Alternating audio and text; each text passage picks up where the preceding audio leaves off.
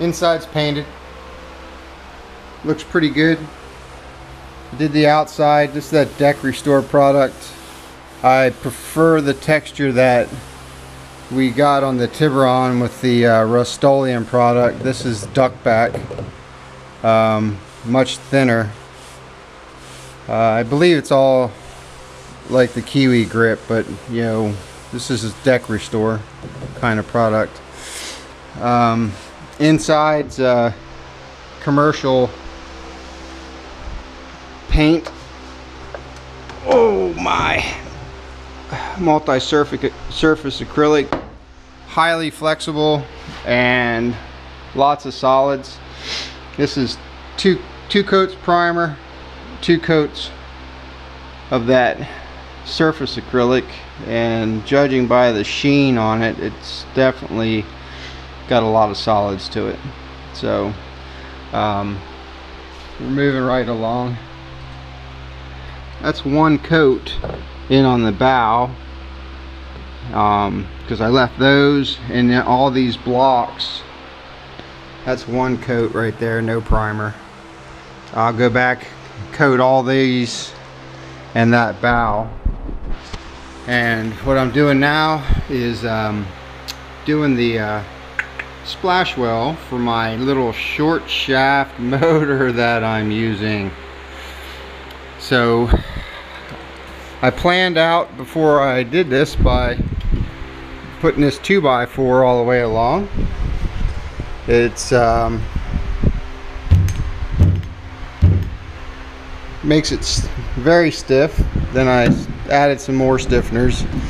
I think on the wood boats, your transom area is most prone to flexing, so I like to make them pretty stiff. At this point, I measured on my other boat with the motor on it. When I tilt it up, my tiller arm comes to about 22 inches. So I made this piece 23, and I put these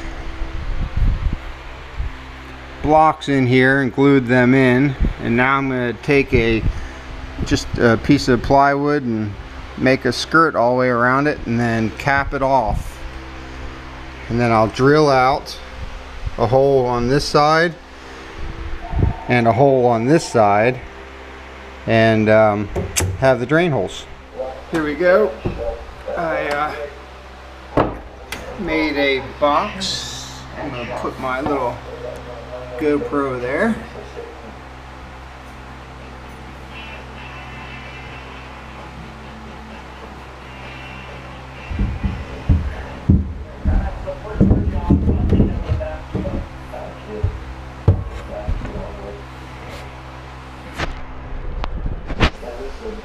Alright, so this is it. Nothing fancy, just kind of fit it in there.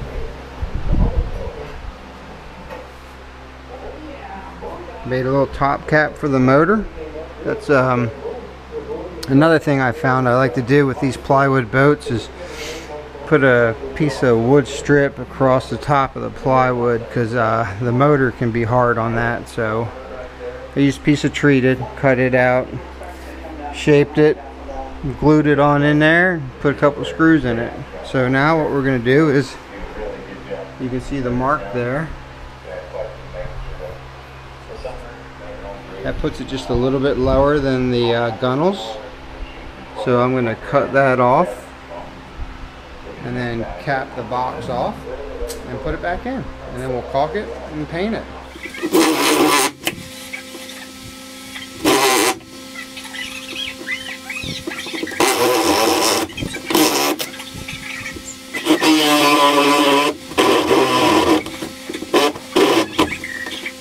So what kind of sucked about that was I hit a screw in here somewhere, and it bent my blade. I hate cutting through the damn hull, but such is life. Hey, those are pretty big holes. I'm actually going to use some PVC for this. I've read where they've done that a few times, so I'm just going to glue in some PVC, and that'll be my holes for my splash well.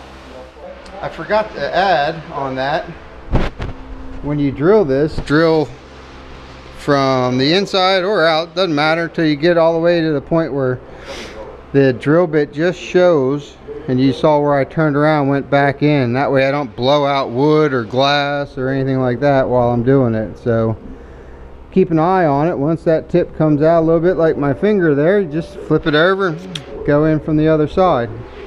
PVC pipe. Dude, you drilled the hole too big. That's because I like a lot of stuff to go around it to seal it up. So I'll set it in there just like so. I'll sand this down, rough it up. That's obviously already rough. I'll leave it a little proud. And depending on how it finishes out, I'll either leave it proud like that out the back or sand it down before I do my last coat on the outside of the boat.